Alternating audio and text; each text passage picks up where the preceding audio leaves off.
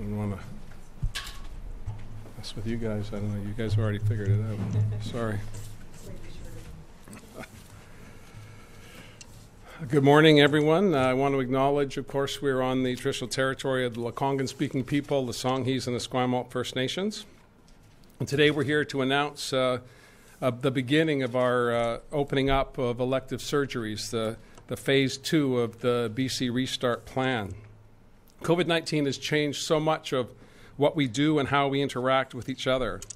We've worked hard together to flatten the curve, and we've made great progress. Dr. Henry and Minister Dix have been advising us on that on a regular basis, but we can't lose sight of the importance of ensuring that if we're sick, we stay home.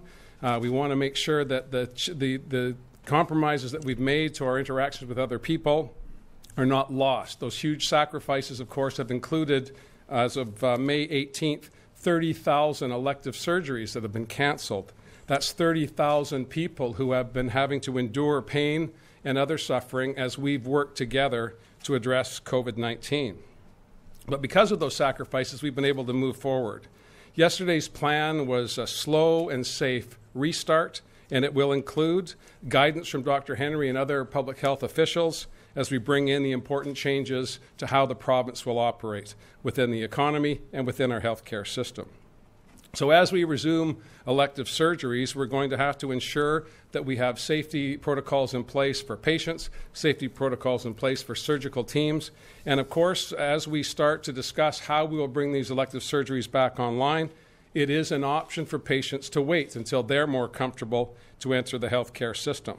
But every precaution that can be taken has been taken. Right from the beginning of this pandemic, we've been focusing on ensuring that the public interest is front of mind and that the health of British Columbians is our preoccupation. As we enter this new normal, we're going to continue to be washing our hands, keeping a safe distance, and of course, staying at home if we're sick. Now is not the time to let down our guard. Now is not the time to forget the sacrifices that people have made. And instead, we should remind ourselves that 30,000 British Columbians have been suffering not just by not seeing their friends, not just by not going out to enjoy the splendor of British Columbia, but they've been living in pain. Today, we'll start the process of relieving that pain for people who have been suffering because of the lack of elective surgeries. I'll turn the microphone now over to Minister Dix, and he'll lay out how the plan will unfold from this point forward.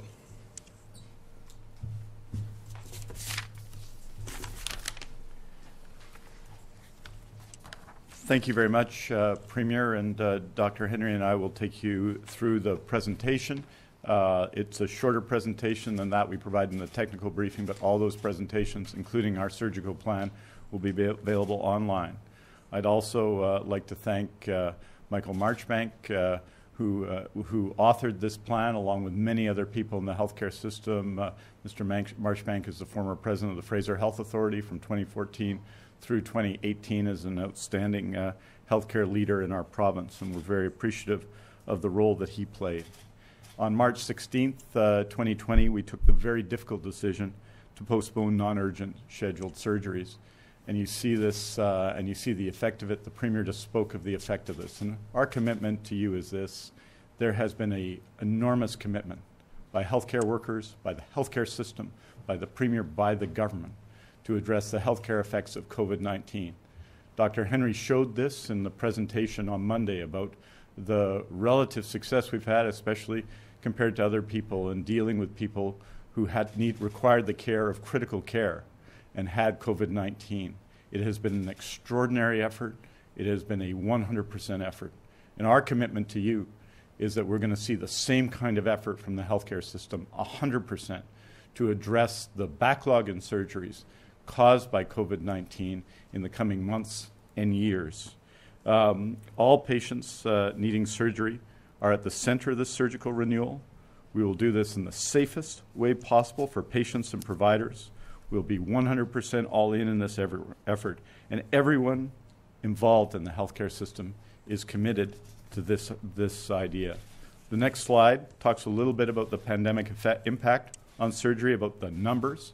Our estimated number of lost cases, you'll see on the slide, is 30,000. 14,000 of those had their surgeries postponed because we scheduled them in 3-week increments. 16,000 who had been normally scheduled in this period on the wait list. So that number, as you can see on the right here, is 30,298. We've also seen and are seeing productivity decreases because of the measures that Dr. Henry will be speaking of in a moment, the measures we've taken to ensure surgeries are safe. I would note that approximately 17,300 surgeries that are urgent have been conducted in this time. We've continued to provide urgent and emergent surgery or emergency surgery, but nonetheless, and so the healthcare system has been busy. Nonetheless, the impact on patients has been considerable.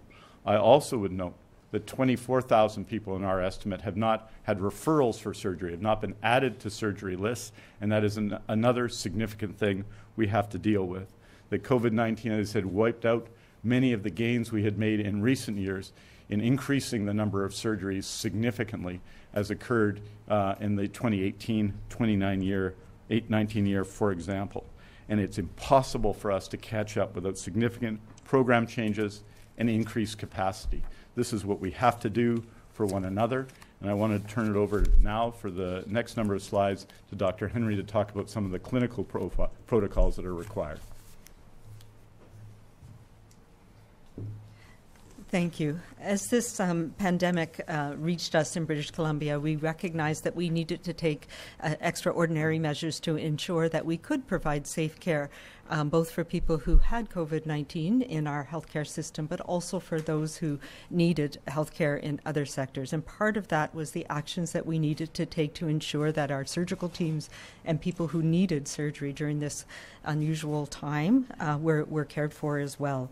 So there were new clinical protocols that were developed to manage patients during surgery. Part of those were making sure that people didn't have any symptoms, that they hadn't been in contact. But we also recognized that when we had COVID-19 circulating in our community, there would be people that may be carrying it. So we needed to treat every surgical patient as if they might have COVID-19, and that led to protections such as decreasing the number of people in a room when we're doing procedures like intubation, putting the breathing tube down into someone's throat, because we know those are situations that increase the risk of a transfer of the virus. These protocols were needed when we were having our increase in community spread here in BC, and they were based on evidence and discussed with the clinical expert reference group that we put together here in the province. They were informed by public health and by the epidemiology of what we were seeing in our community. Now that we have flattened our curve here in BC, we need to take a different approach to this. So we know, and we are working very hard in public health to identify every single person who has COVID-19 in our province, and that helps us understand where the transmission is occurring. And that means that we can safely resume surgeries, and we no longer have to assume that everybody has this. We can now safely assume that most patients do not have COVID-19.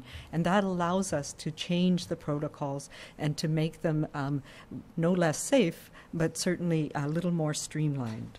So to be able to enhance and increase our surgeries for those who need it here in BC, we've now put in place very extensive screening protocols for everybody who comes in for surgery. So when you get your call about your upcoming surgical date, you need to continue to self-isolate. Make sure you're not putting yourself at risk by being out in the community, by having contact with people that you have not had contact for in the next little while. It's going to be incredibly important that we all continue to take those measures, but particularly if you have surgery scheduled. And then we will be having a detailed screening protocol for everybody at that 24 to 72 hours when you get a pre-anesthetic consult. There'll be a screening protocol to make sure that you have not been in contact with anybody, that you don't have any symptoms, and we have a protocol in place that allows for rapid testing should anybody have symptoms and it be required. And then that process will be repeated on your day of surgery so that everybody is confident that we don't have people who are at risk or have risk factors for COVID-19. Obviously, if there's urgent surgery that's needed, those protocols will be sped up and put in place as well. So these clinical protocols and the infection prevention and control measures are what we need now to make sure that we can ramp up our surgeries and get people in for the procedures that they need and keep everybody safe. And it depends, of course, on the work that we continue to do in public health to make sure that we are testing everybody in our community that has symptoms of COVID-19 and that we're rapidly able to do the contact tracing and isolation that's needed to prevent outbreaks and more spread in our communities.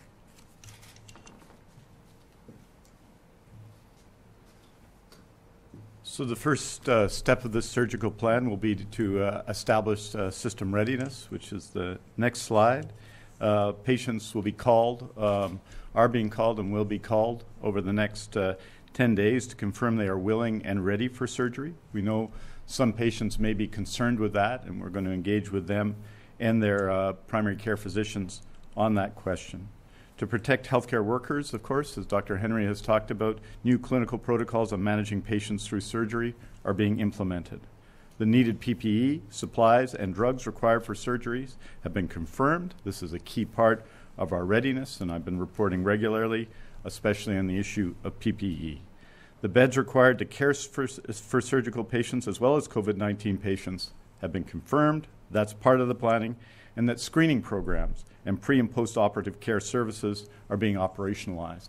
This is very important because in addition to surgeries lost, the fact that we've done considerably less screening, for example, FIT tests for colorectal cancer, for example, mammographies and so on, we've done less of those in these times, and we're going to have to catch up there as well.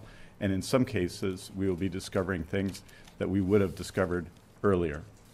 Our surgery renewal plan beginning this month is going to be a massive renewal. It is a hugely ambitious plan that will keep up with new demands for new surgeries and clear the backlog created by COVID-19 over the next 17 to 24 months.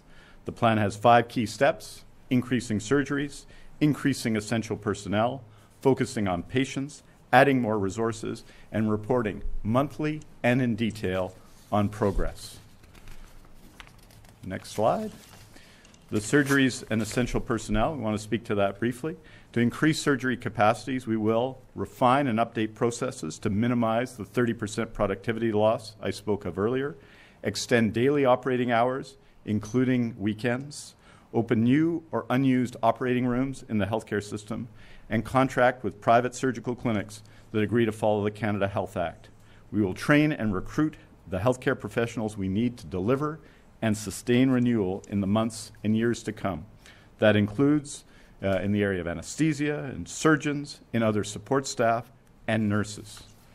We'll also, and on the next slide, talk about patients, resources, and reporting. We'll continue the local collaboration on prioritization of patients. In other words, that requires the clinical advice of experts in the system, of doctors in the system in particular. We'll focus on patients who are urgent, had surgeries postponed, or are waiting for, have been waiting more than twice their clinical benchmarks. We will maximize day surgeries such as cataracts, which are frequently done outside of the hospital.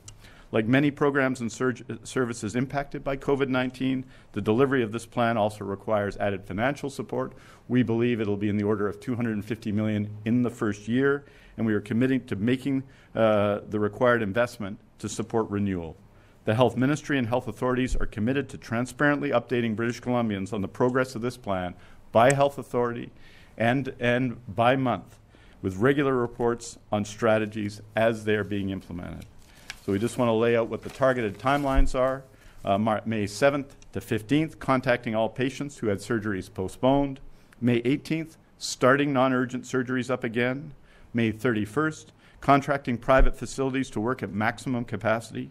In June, training, recruiting, and hiring more staff. June 15th, running all existing operating rooms at full capacity. So that is what we're looking for, a month where we will continue to lose ground, but start to do scheduled surgeries, and then hoping to get to full capacity by June 15th. And then from June to October, all surgical locations begin adding capacity by extending operating hours, adding weekends, and adding new operating rooms. As noted, and as Dr. Henry has suggested, all of this is dependent on avoiding resurgence of COVID-19, and our plans include plans to address that should it arise. So with that, I'd like to invite the Premier back to the podium to take questions. Thanks, Adrian. Thanks, Bonnie. And I think, Jen, you're... Yep. A reminder to reporters on the line, please press *1 to queue and unmute your phones. You won't be audible till we call your name. Our first question comes from Tanya Fletcher. Hi there. I know in the technical briefing you broke down kind of the target goals for nurse recruitment. I'm wondering if you can talk about how many surgeons and anesthesiologists you'll be trying to track down, what the goal numbers are there, and how you and where you plan to find them. Well, the plan with respect to nurse recruitment is approximately 400 nurses. It's our hope to hire all the graduating nurses this year and to significantly increase training so that nurses who are existing in the system can upgrade skills if that's required, and also to hire all of the staff required, which will include not only nurses and anesthesiologists and increasing our capacity there, but as you note, surgeons, but also medical office assistants that are required, cleaning staff that are required, people who are involved in, and very importantly, in device reprocessing. So it will require a significant investment across the system. As we spoke of in the technical briefing, that's approximately 400 nurses. Okay, next question. Our next question comes from Vrishti Basu. Hi, everyone. Thanks for doing this. I just want to circle back to patients being called starting today. Will this call be just to make sure they still want to go forward with the surgeries, or are they also going to be rebooked in at a specific date? What can people expect today? Well, the first call is to touch base with them, to let them know that we're starting again, to see how they're doing and to engage with them on both their willingness to go forward with surgery. And then as we go forward, we're going to start booking surgeries. But we need to talk to the people who have seen their surgeries delayed to begin with, and that's what we're going to start to do today. That's a necessary step in restarting the system. See about both their willingness to go forward and to talk to them about that. There will be some people who are naturally reluctant. I think you'll note for our daily briefings that we've gone, right now we're at about 4,600 emergency room visits a day from the previous average of about 6,500. So people are reluctant at times to come to hospitals, so we have to prepare for that, and we have to talk to patients about that. Our next question is from Mary Griffin. Oh, hi. Thanks very much. This question came up in the briefing, and I just thought I'd ask again. With so many surgeries on the wait list, why not go with the 24-hour operation of the operating rooms to clear the backlog? And also, what also came up is it was quoted that it was easy to shut down the elective surgeries, but can you give us a sense of just how much of a gargantuan task this is to bring them back up? Well, like everywhere else, I think COVID-19 is affecting hospitals like every workplace in BC, and so we're having to take steps to deal with what we call productivity losses, but the extra time we have to take to make sure that staff are safe and to make sure that patients are safe. So it does take extraordinary effort to relaunch the system. The shutting it down meant for those who had what's called non-urgent scheduled surgeries, which is what we delayed. It was, in some respects, easy to shut that down. It's easy to say no in a system. Much harder to get going again because we have cases continuing into the system. We have to assess patients for the urgency of the surgery. It's an enormous challenge. And because we have people on a wait list already, and this simply adds to that, and presents a real challenge for the system. But I think we're up to addressing it. We're going to throw everything we have at this issue because I think the people who have made a real sacrifice in seeing their surgeries delayed, those people deserve that. With respect to 24/7, you'll know that in the case of MRIs, for example, we've done that around BC over the last couple of years, moving, I think, from 2 machines going 24/7 to 9 machines going 24/7 to 19 going at least 19/7. Surgeries are a little different. We need human beings. They need they do need to sleep. And so what we're doing and to prepare, and we do have to staff surgeries in a significant way. So what we're doing is the plan is to extend the hours every day for surgeries, and then to look at weekend surgeries so we can increase our capacity. This is how we can increase the number of surgeries we can do, reduce the COVID-19 related increase, and then we hope continue on to reduce wait times once we get through this coming 17 to 24 months. Our next question is from Justine Hunter. Hi, thank you. How much of the success of this plan hinges on surgeons and anesthetists and nurses who are willing to expand their hours and give up their summer holidays, work weekends? And what's the backup plan if you don't get that buy-in? On my way to the legislature today, where we are now, I ran into a surgeon who was biking and who told me about their commitment to get going, how determined they are. These are their patients. And I think it's, and I speak of surgeons, I think of nurses, I think of people who keep operating rooms clean, who perform such an important function. They profoundly care about the success of the system. They are determined to deal with this backlog. And so I think we're going to have enormous buy-in from everyone in the system. This is what they do. This is their life's work. And this is the biggest challenge in terms of surgery that we've faced in our healthcare system. And so we need to be all in on it. And I know that our staff, who have been extraordinary, and it has been a challenging time, both for the mental health of people in acute care and across the healthcare system of people who have been on the front lines of COVID-19. But I also know their extraordinary motivation, and I think together we can make enormous progress. And that's what we're going to do, and we're going to report, as I say, monthly on how we're doing. Next, we have Vaughn Palmer. Question for the Premier. What's been described to us here sounds like a major transformation in the healthcare system, from operating hours to staffing to training to changes for productivity and everything. There is a funding increase as well. But I guess the question I would have is, can you see that this transformation, which is done to clear the backlog, could become a permanent thing in the healthcare system in British Columbia?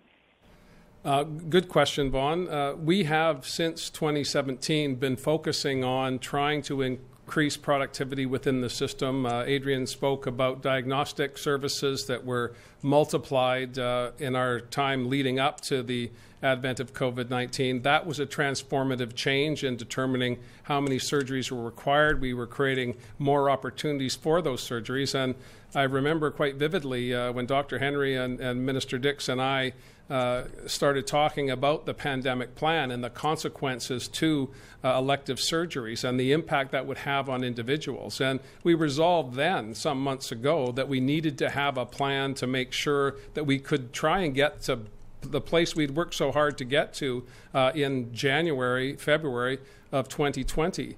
Adrian just touched upon, Vaughn, the commitment of healthcare practitioners, whether they be care aides, whether they be janitorial staff, whether they be nurses, whether they be admissions clerks. All of the people involved in our healthcare system are committed to the well-being of the people that they serve. And we're going to be redoubling our efforts. Very ambitious, and I think that ambitious can be infectious as well in a positive way.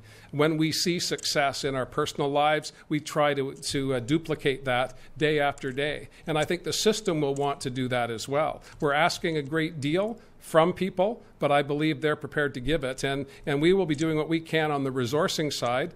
Adrian and the Minister of Finance are in regular contact about what this will mean over time. But we're focused right now on getting back to a place where people can have confidence in our healthcare system, which is in many ways the envy of the world. Certainly in North America it is, and we're proud of that. I'm fiercely proud of the work that the ministry has done to get us into this place, and I'm absolutely confident that we're going to be successful. Our next question is from Moira Whiten. Hi, Premier. Thank you. My question is a follow-up on Vaughn's question, but, would we potentially see a scale down after the pandemic-related backlog is cleared? I know that's a couple of years away, But earlier in the technical briefing, it was mentioned that this is kind of an expedition of a 5-year surgery plan that was in the works. So is that 5-year, is that a timeline that we would see this sustained, or what is that timeline? Well, as the technical briefing suggested, this is not something that will be resolved over the course of the summer. It will take time, and we're committed to it. We wouldn't have brought it forward if we didn't believe the system was able to handle the increases and the diversity of solutions. We are outside the box in many ways. Provided we're working within the Canada Health Act, we believe that there is capacity, and if we challenge that capacity to expand and we work on increasing the number of graduates we have in healthcare professions, if we increase the resources available, and that is our commitment, we'll be able to achieve these goals. Our next question comes from Keith Baldry. Hi, thanks for this. This is more about reopening than surgeries. Just getting inundated with calls and emails from Albertans wondering, in light of the request to stay home and not travel, are Albertans welcome in British Columbia this summer, Mr. Premier? Well, certainly Albertans are Canadians. We have mobility rights as Canadians. These are fundamental principles. But I know from talking to Premier Kenney, I know from talking to other premiers across the country, the objective is the same wherever you may live. If you don't need to travel, you should not. You should stay in your own community. We are just now reopening after what has been a difficult and challenging time for British Columbians. Many people in rural and remote communities are concerned that the full effect of COVID-19 has not reached their communities, and they're fearful that it may arrive. That's why we worked, Minister Dix and I and others, to put in place a rural, remote, and Indigenous community strategy so that we have the capacity to bring people to acute care services should they need them. And so my recommendation to Albertans is the same as my recommendation to British Columbians. Stay home, enjoy where you live, do the best you can to work together, as we have been doing, to flatten the curve and ensure that as the summer progresses, we can have more interaction with our neighbours, whether they be Albertans or people from the Maritimes or any other part of Canada. But for now, it would be better if you stayed home. Next, we have Laura Brom. Hi, I was just wondering if, you mentioned that some surgeries will continue even if the patient has COVID-19, but in some cases it would be canceled. So if it does get canceled, like the person wakes up, they have a cough, cold, whatever, would they get pushed to the back of the line, or how would it be determined where and when they end up getting their surgery? Yeah, I think this is a common occurrence all the time, even before COVID-19, that people have to be well for their surgeries. And so this is an important thing. And that's why it's important when you have your surgery scheduled to make sure that you're staying very close to home, that you're not out mixing and mingling if you can help it, because we want to make sure everybody's well enough to have their surgeries as scheduled. But we do have a provincial process for this, so people will be fed back into the queue according to their need, and people will be rescheduled, so it won't be you'll be back at the bottom of the list. It'll be rescheduled as appropriate as part of the whole system. So it is incredibly important, though, that people are careful right now, and we don't want to have any more delays. So that's a really important piece to bring up. And people, be careful before you have your scheduled surgeries. Make sure that we have the screening processes in place so that everybody can be confident and cared for safely. Next, we have a question from Rob Shaw. Premier and Mr. Dix, I'm just hoping you could reflect on, I'm sure there are some people on that list of 30,000 canceled surgeries who are in pain, and they're wondering if the decision to make the cancellations the way they were made was really worth it, given that British Columbians did step up, they flattened the curve, and we've had a record number of empty beds in hospitals the last couple of months because the surge didn't emerge like the worst case scenario suggested it could. So I know you both said it was a difficult decision to cancel these surgeries, but can you address people who are wondering if it was the right call to do it in the way that you did, given the space that we've had the last couple of months? It was absolutely the right call. You'll recall back in March, there was a very different discussion about COVID-19. We saw images every day on television about what had gone on in Italy. We were working in the healthcare system, and what this has allowed us to do in the healthcare system is respond at the acute care level at I think an extraordinary level of skill and care for people who are dealing with COVID-19. And so it was the right decision at the time to ensure that our healthcare system was prepared, that the extraordinary anxiety that system was facing, seeing what was happening in places such as Italy and then New York in our healthcare system, was we were able to undertake that effort with the calm that Dr. Henry always asked for. And so I think it was absolutely the right decision, that we have to continue to be prudent. And I think it's a good opportunity to remind everybody of the sacrifices that have been made, particularly by those who were scheduled for surgeries and have had their surgeries delayed. Those sacrifices have been profound, and why we continue to have to be 100% all in, even as circumstances change, because our ability to succeed on the surgery plan and so much else of what we're trying to do depends on people's commitment to one another, to the ones that they love and to the ones that they don't know. This has been our success as a province. It was not inevitable. It was the result of extraordinary work by public health officials, I think, in communities. I think we'd all say all the people who worked on contact tracing, all the people who helped break the links of transmission, all of the people that made sacrifices in our community. Was it worth it? You bet it was. You bet it was. Le Premier ministre va ajouter quelque chose, juste pour dire que le 16 mai 2020, nous avons pris la décision difficile d'annuler de nombreuses chirurgies. Nous avons également promis de ne jamais oublier les personnes affectées par cette décision. Vous êtes au centre de ce plan de renouvellement de la chirurgie. Nous le ferons de la manière la plus sûre possible. Nous ferons ce travail avec la même détermination que celle que nous avons faite en combattant COVID-19. Tous les membres de notre système de santé et tous les citoyens de notre province sont attachés à ce plan. Yeah, I just, going back to Rob's question, absolutely the right thing to do, but we need to put into a context that today is the day after we announced our slow and focused restart plan, and the first order of business is to say to those who made a significant sacrifice by having their surgeries canceled that they're at the top of the priority list for us going forward.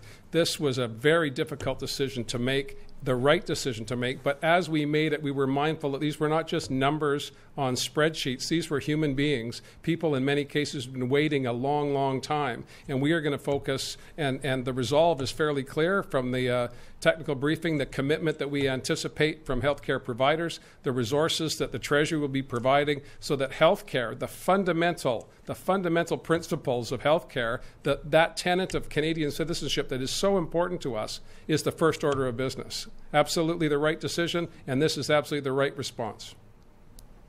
Our next question comes from Lisa Cordasco. Thank you very much. You've been very specific in saying that you need 400 surgical nurses and where you will get them. But in terms of surgeons and anesthetists, how many do you need and where will you get them? We're confident to do that. I think it's fair to say that over the past decades, sometimes the relationships between health authorities and anesthetists and anesthesiologists have been challenging, but we're making progress with that, and we need to recruit there as well. And so everybody's committed to this. We obviously need to increase our capacity in every area. One of the key areas, though, and has been over the last period, is surgical nurses. That's been a challenge over a period of time, so that's why we give focus to that today. But we're going to require more medical office assistants, more skilled healthcare workers, and obviously surgeons and anesthetists. I think what's been sometimes a restriction in our healthcare system is the amount of operating room time people have, not necessarily the number of surgeons. So this expansion of operating room time is going to help us as well. So it's a combination of that operating room time, of the work of the system to prepare people for surgery so that the outcomes are good.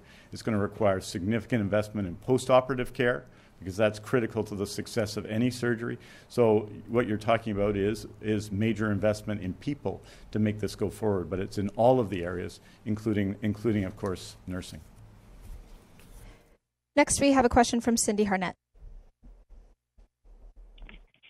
Oh, thanks very much. I wanted to clarify, what is the percentage of beds that will be left in COVID-designated hospitals in case there is a surge? Is there a percentage? And can you tell me what the balancing act is between the temptation to do a lot of day surgeries and hips and knee surgeries that can be done quickly, and weighing that against complex surgeries that may include multiple days in hospital and extensive follow-up that would impose on COVID beds if you needed them? Well, the key question is the urgency of need, and you've seen that during this period. We have successfully completed across health authorities 17,000 surgeries, urgent surgeries and emergent or emergency surgeries in this time. And the priority there are people who required surgeries for things with shorter required wait periods, 2, 4, and 6 weeks. So the people who needed the care urgently got the care urgently, and 17,000 in the context of what's happened with COVID-19 is important. So what you're going to continue to see is the clinicians, is the people who are responsible for doing the surgeries, setting priorities. And that means, in part, doing surgeries that we're able to do, for example, in the private clinics, where we did between 12 and 13,000 surgeries in 2018-19, and increasing that capacity. And all of that surgery is day surgery in that case, because in none of those places are people able to stay overnight. So that's all day surgery on the one hand. But it's prioritizing patients. One of the great successes we've had, and it represented an effort by members of the legislature, extraordinary effort by a skilled surgeon named Dr. Honey in Vancouver, was a surgery called deep brain stimulation, which takes hours and hours and hours and hours. And that's been a priority as well. And so we all know that a 7 or 8 hour surgery counts as one, just as a surgery that only takes an hour.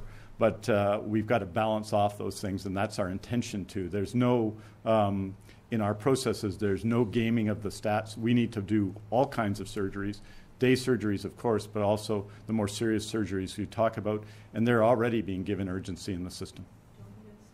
Yeah, sure.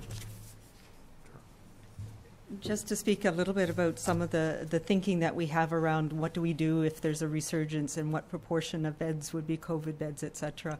So we obviously have considered that, including looking at critical care. So there's some surgeries that people are more likely or will need to be in ICU afterwards. So that has an impact on our ability to provide critical care, both to people with COVID and people with other things. So we are very much looking at that balance and ensuring that in different parts of the province, it may mean transporting somebody for surgery to a different area.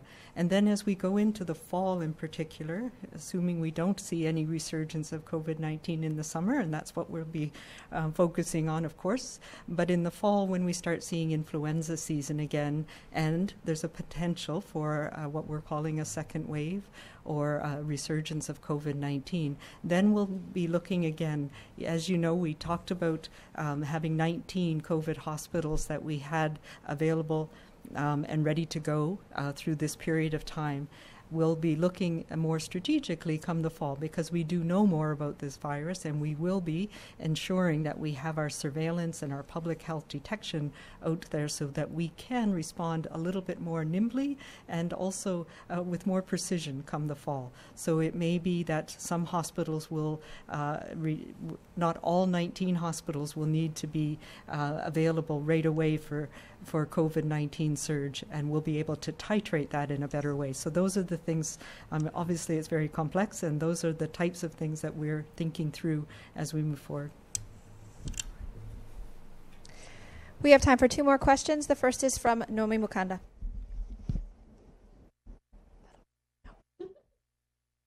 Oh, good morning. I'm just going to go through, many of my questions have been asked, but wanted to know what's going to happen to people from out of province who had been scheduled for specialized surgeries in BC and had them cancelled. Will they be allowed to travel here to undergo the surgery? Premièrement, ça va dépendre des individus, je pense, et des circonstances, mais on va recommencer notre programme de chirurgie.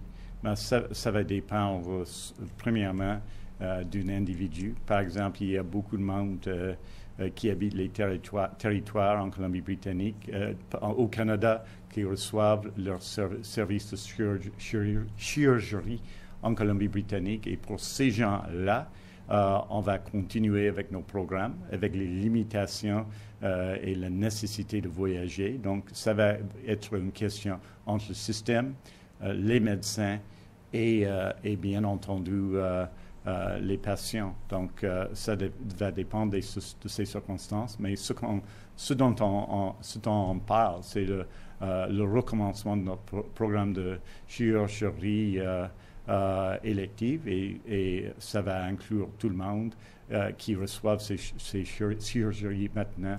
Ce n'est pas en général les personnes des autres provinces, c'est surtout des personnes qui habitent au Yukon et au territoire. And do you want to repeat that in English? I think. All right. Our last question comes from Richard Zisman. For the Premier. One of the things the education system is seeing, both K-12 and post-secondary, is going to be a huge drop-off in international students. And there are already concerns being raised that this drop-off will mean teachers need to be laid off and could potentially need other changes because of the decrease in revenues. How much does this concern you for both levels of schooling? And also, are you considering, on related note, salary top-ups for essential workers as we've seen from the federal government? Well, firstly, with respect to the top-up, this is a cost-shared program. All the provinces have agreed to join with the federal government. Minister James is working with the federal government to put in place the plan for British Columbia. Many of the workers, frontline workers in residential care, for example, where some of the focus of the federal government has been, are already well above what the threshold number would be. So British Columbia will be developing a plan in concert with the federal government that meets the needs of a broader group of employees. But we're grateful to have the federal resources, and we're going to be doing our part to address the need in that area. When it comes to international students, this is at the post-secondary level. As we see people retooling for the new economy, what the world will be like for them going forward, we need to ensure that we have a maximum number of spaces in our post-secondary institutions, whether it be for skills training, whether it be for training to become care aides, to go into some other medical field, or any number of other areas. So we're fairly confident that our post-secondary sector has the capacity to take in those new students who, because of other work that we've done on adult basic education, for example, and English language learning, will be able to meet the needs of the community right here in British Columbia.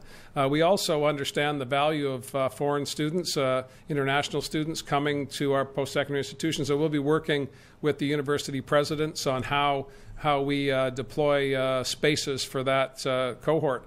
When it comes to the K-12 system, every district has a different approach to international students, and Minister Fleming and I will have more to say about the K-12 system in the weeks ahead as we look to the wrap-up of this year and prepare for the beginning of the 2021 school year. And international students may well have a key role to play in that, and that will be determined district by district. But we're not contemplating layoffs. Quite the contrary.